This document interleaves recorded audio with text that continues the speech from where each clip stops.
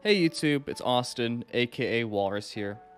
One of the questions I get asked the most on stream is, how do I make my game look like yours, / do you use any filters? I figured I'd make a video explaining how to set up filters / reshade in Dead by Daylight to show you guys how you can make your game look exactly like mine, or however you want.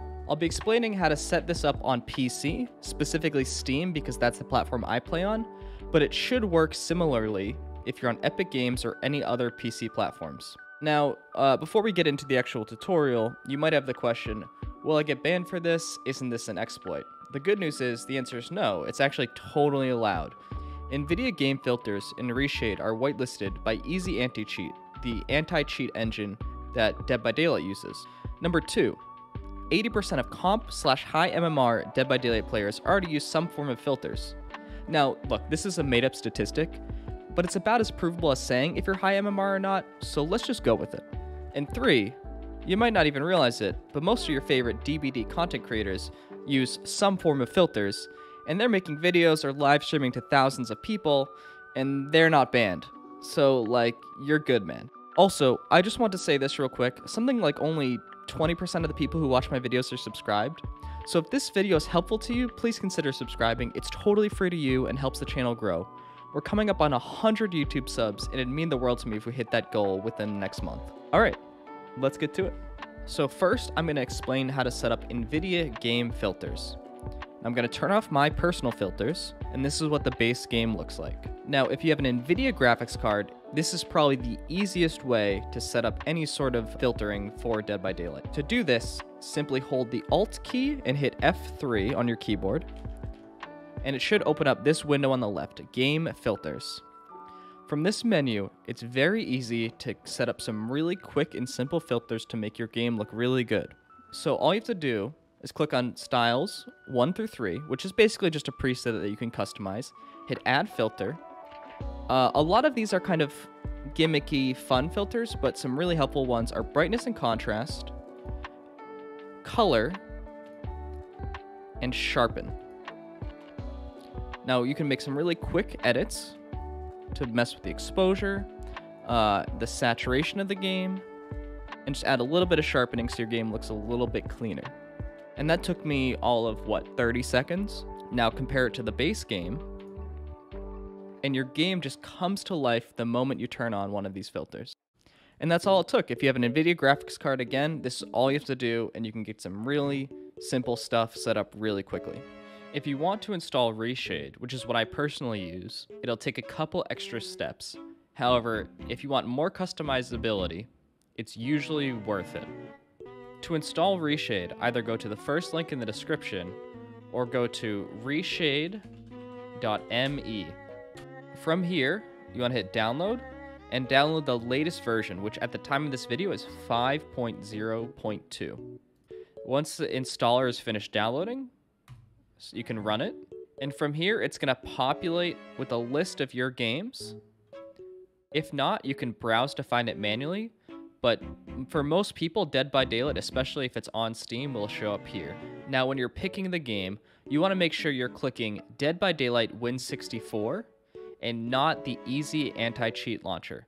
If you're on Epic Games, it doesn't say Win64, it says something else, but the main idea being clicking on the actual game and not the Easy Anti-Cheat application. So click on Dead by Daylight, hit Next. Now, when you get to this next screen, you're going to want to pick Microsoft DirectX 10, 11, 12. That's the rendering API Dead by Daylight uses. You don't really need to know what that means. You just need to know that this is the one you want. Now, I personally already have Reshade installed, so it's giving me the option to modify / update my version of Reshade. However, for anyone installing this new, it should say install. So you want to click that and then hit next.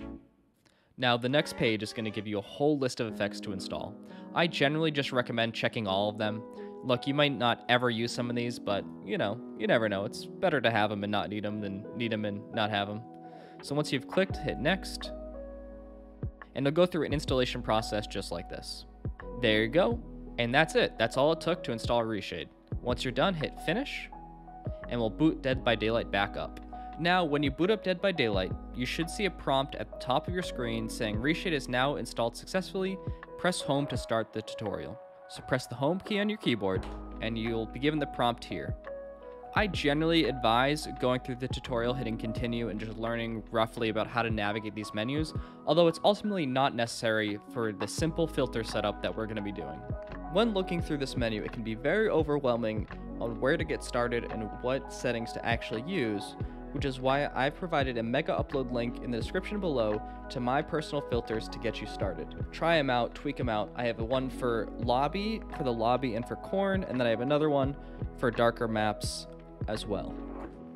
After you've downloaded the Reshade presets, to install them, go to your Steam library, right-click on Dead by Daylight, hit Properties, Local Files, and Browse Local Files. From here, go to Dead by Daylight, Binaries, Win64, and in this folder, drop in the .ini files that you downloaded from the mega upload link. After that, you should be good just to boot up the game. And once you're back in Dead by Daylight, again hit the home key to bring up the Reshade menu, and in this drop down menu in the top, you should see the filters that you installed ready to go. You can click them and select them, and it should automatically be all set. Again, I really encourage you guys, play around with some of the settings, tweak some of the stuff, see what you like, find what works best for you. Everyone's going to like something different. And if you want to create something entirely new, you can use the new preset button and save the current preset as it is and whatnot. That's it. That's really how you install Reshade. And look, if you're on console, I don't know, man. Turn up your TV brightness. I got nothing for you. I'm sorry. Again, thank you guys so much for watching the video. If you found this video helpful, please consider subscribing, liking, commenting, all that stuff that makes the YouTube algorithm happy. And consider checking out some of the other content on the channel. I try to upload gameplay videos about twice a week, and I also stream on Twitch. So check that out, drop a follow, and come say hi in the chat next time I'm live. Thank you guys so much, and have a good one.